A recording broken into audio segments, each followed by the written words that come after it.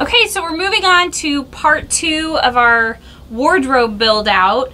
And what we're starting with is building the strike plate, door jamb, whatever this piece is called, that the pocket door needs to come in, you know, and reach and rest against. So it's gonna line up flush here with this side of the wall, and then it kind of sticks out on this side, creating like this empty pocket of space behind it. And then we're gonna have to build then a piece that comes in towards the closet, and then the face frame will be built out off of that. So that way when our drawers slide out, it'll go past this. So inside this space in the closet, there'll actually be like an extra couple of inches kind of tucked back inside. The other thing that we're doing within sort of this little empty pocket of space that we're going to end up with here behind this piece is we're running our switch wires for the switches that are going to be in the bedroom, which are going to sit over here on this side. So we have this little empty space for that side. So that's what we're working on now. We've got this piece cut. We're working on the piece that's going to come in this way, and then the face frame style that those will all attach to each other, and then we'll work on the other side as well. But the difference on this side is instead of this side coming in towards the closet, the little door jamb piece is actually going to be coming out this way into what's going to be our little broom closet. So, and sort of the same thing is going to happen there, where that's going to sort of become the face frame of the broom closet, and then we have wires for switches that are going to come down, and we're going to have some switches in here that are going to be our bathroom lighting switches. So that's what we're working on for part 2, is sort of building out these jambs and starting the face frames with these styles that'll run down, and then we'll start moving on to kind of the rest of the styles and rails for all of our face frame for the closet.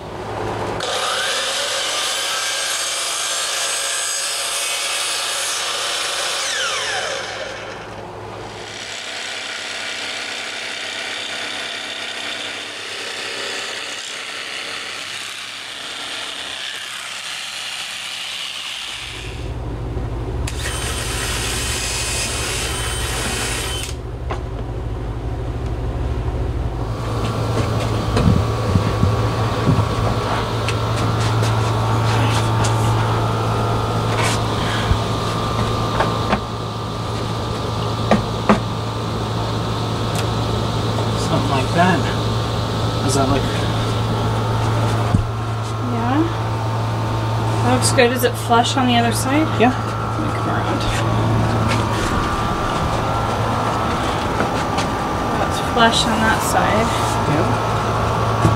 Okay. And the door. Here, I'm gonna.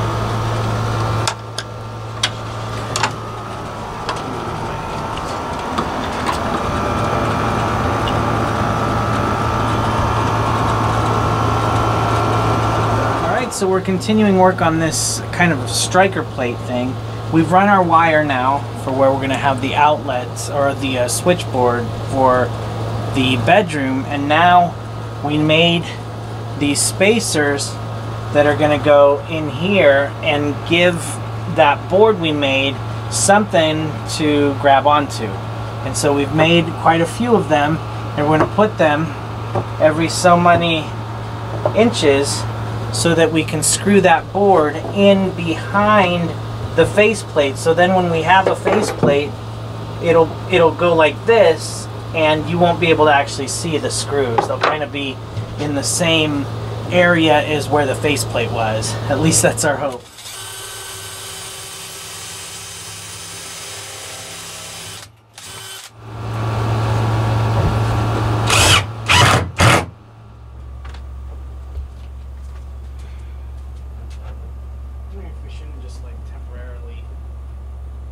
drill it in. Yeah, we probably can. We can just take it back out. Alright, so we're working on the stiles and rails for our closet here. And so one of the challenges that we've kind of come across is, you know, if I want to get a measurement all the way to the roof, I'm forced to kind of do something like this. And I can kind of see that it's around 72 and maybe 7/8 or so. But it's not terribly precise because I have to bend this. And we have seen they make these little things for your, that you can put on your tape measure that go flat, and then they kind of extend and they say, okay, you know, add an inch or whatever. We were going to get one of those, but what we've been using is this little laser measure. And so this thing's really cool because you just put it against this, maybe against the side like this, and then you can see it lasers to the other side, and then it tells me that's 15.5 inches wide. And so this is way more exact than we've been able to get with the tape measure, because at first we didn't trust this thing, and so we were doing both. We've done, you know, the tape measure for a long time, so we did both, and we kept checking against each other, and this one was almost always more accurate. So this is supposed to be accurate to within, I think, 1/16 of an inch, and it has proven to be about that. So anyway, if I'm going to take this measurement, I'll put this on the floor, and I will shine my laser beam till it hits where I need it to go, which is about right there, so maybe a little bit there. Okay, so I'll take a measurement. I usually do it twice just to be sure, and it looks like I've got 73.25. so like I said, I measured that at 72 and 7/8, I think, with the tape, but I think 73.25 is probably more accurate. So anyway, so we just put this here and we fire, and you know, that was to the aluminum piece, so it's 73.1/16 there. So we're gonna go ahead and I'll take a couple more measurements just to be sure, but this is what we've been using, and it's proven to be like a pretty valuable little tool.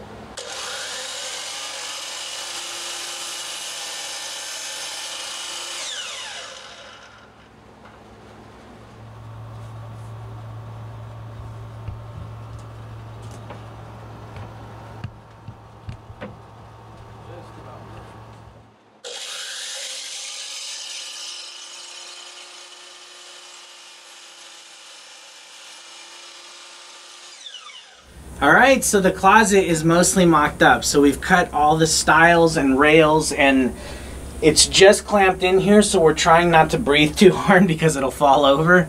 But anyway, we've got it all measured out. Everything is nice and square and fits, and so this is the cover we were talking about for the false wall. This is where the door comes across and will rest kind of just on this little area to form the seal. And then here's where we had to kind of see how we made the fake wall here. And so we have spacers behind that. And so when you look at it, it just kind of looks like a thick wall. But in the back, there's the same, you know, there's the full amount of space in the actual closet. So since we did that, we had to offset everything off to the left to make it all look uniform and kind of the same size. So this will have doors that open like this, and then this will have two doors that come out like this. So, and obviously down here, there's the 6 drawers we talked about. So, so we're getting all that set, we're getting everything ready, but we kind of wanted to show before we pull it all apart again. Everything is labeled on the back, and we've got little marks kind of how to line everything up. So this is all about to be painted. So we've got to paint and prime all this stuff. And then on the ceiling, see, this looks kind of ugly, but what's going to happen is these are big enough to where it easily covers that, you know, by quite a bit. So anyway, that's kind of what it'll look like there.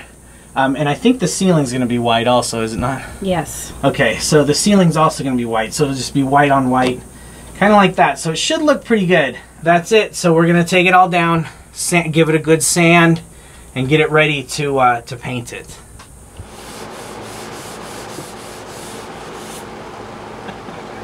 you videoing? Mm-hmm.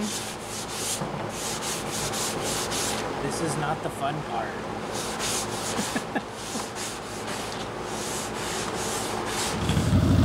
All right, it's 6 o'clock, and we need to paint this stuff. And in Arizona, this is the only time where it even approaches a temperature where we could paint. I think it's like 85 or 90 right now, so we need to hurry up and paint before it gets to be more than that. So we're out here. We've prepped everything before, so we sanded everything yesterday and got everything ready. We've set it all up, and now Michelle's gonna go ahead and paint this stuff. We'll see how it goes. So we've got primer. We're using Kills Sealer Primer, and it's an oil-based product, so we're gonna shoot it with a gun. So we've got this Graco gun. This thing was awesome when we used it with the green paint, so hopefully it works for us here. So we're gonna get going doing that. Okay.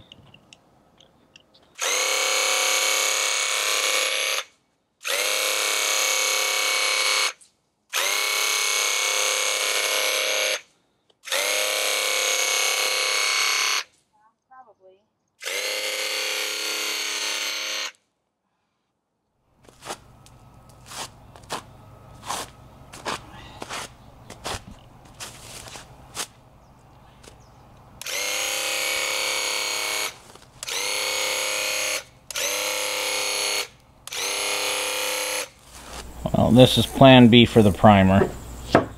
We found out that the gun we have isn't meant for this kind of primer. So we're going to try this. And if we don't like this, then we'll probably get a water-based primer. So we'll see how this turns out. Alright, so we're out here prepping the face frame for our new cabinets. So we had quite a few lessons learned this week. So one is the primer that we originally used to prime all this stuff was an oil-based Kills primer. So earlier this week, or earlier sometime last month, we got a sprayer. So we got an airless Graco sprayer to make this job hopefully a little bit easier.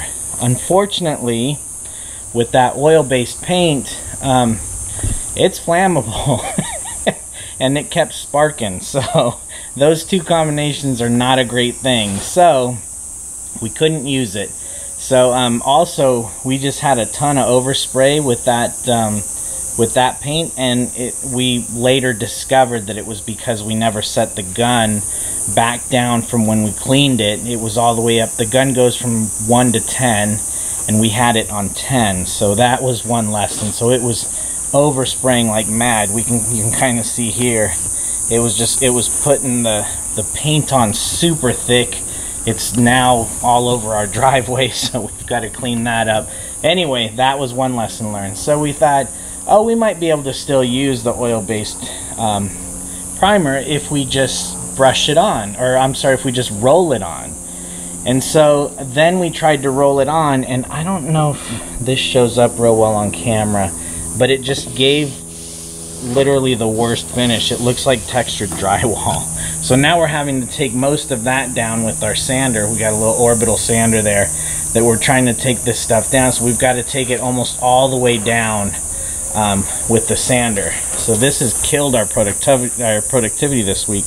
Also, we're using ply, and so the sides of the ply had some voids, and we made the mistake of priming before we filled those voids.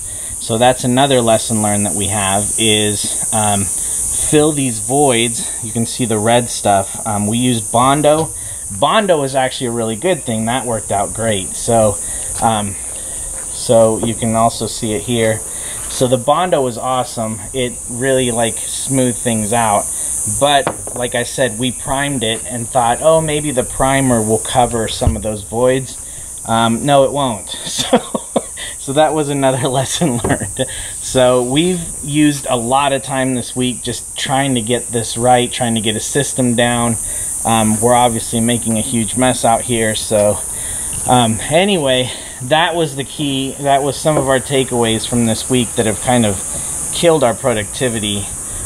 So I wanted to get those down. We've been pretty frustrated, so we haven't made a ton of videos on this, but I wanted to get those out before I forget them, and so I don't have to relearn them. So prep is the #1 thing. So you can see here, I don't know if that shows up real well, but the texture of this is almost, it's almost like a drywall. It's real bumpy, and that's because of this, you know, when we rolled it on with the sponge, it kind of took the pattern that the sponge had, which, you know, was pretty smooth, but, you know, it's a sponge. So anyway,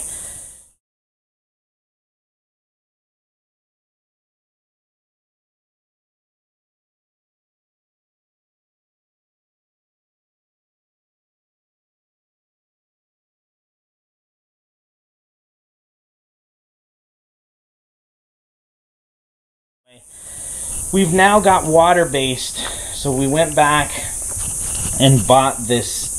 This is now a water-based primer. So we thought that the paint we had chosen, since it was an enamel, would have to be would need an oil-based. We thought that the paint we chose was an oil-based paint. It's not. It's a water-based paint. And so with an oil-based paint, you have to use an oil-based primer most of the time. Anyway, we were under the impression that we had to use an oil-based primer. That was not the case. So now we're having to go back through and sand these all back down. We'll probably prime them one more time, sand them one more time, and then actually finish painting them.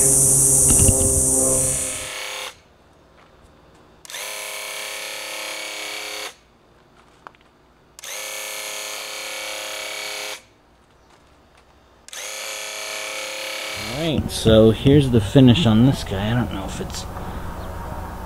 if you can see it. So it finished off pretty well. Yeah, it's still wet, but looks good. So we've sprayed all these. Alright, we've got the face frames all installed now and secured in place, so they are ready to accept cabinet drawers up here, and then we'll make drawers for these. So we've painted them white. That went on fairly well. This is the wall that we kind of fabricated, and to show you how it fits, this will come across and just like that. So it's a perfect fit. That was the reason we had to build these first. So we're gonna move on now to start making some dressers. So that's what's next. Or some drawers. Sorry, that's what's next.